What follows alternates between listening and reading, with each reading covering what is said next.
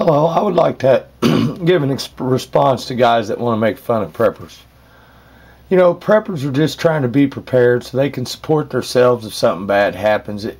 They're taken care of. The government's got one less person to worry about, so they can spread their resources elsewhere. I just don't see where people are going to be critical of preppers, want to make fun.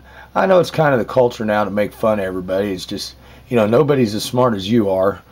You're the genius. You have it all figured out. Everybody else is just the idiot.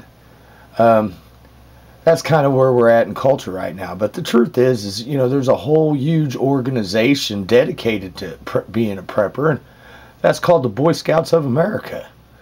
The motto of America is militaries. Federal response teams have always been be prepared. Keep 3 days at least of water and food on hand in case Katrina, earthquakes, financial issues, martial law. You're going to need some supplies. You're going to need some items that you have on hand. Now, why be critical of these people?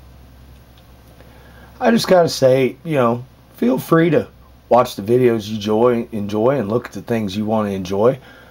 But why cast stones at others because they want to show how they've prepared? One thing I got to say is they've got a lot of neat stuff, and half of that stuff I'd like to have.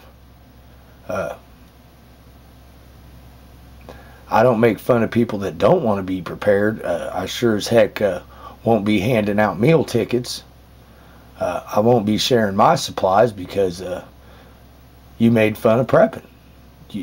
Well, you weren't prepared, which means the translation is you're not prepared, and so you won't be ready.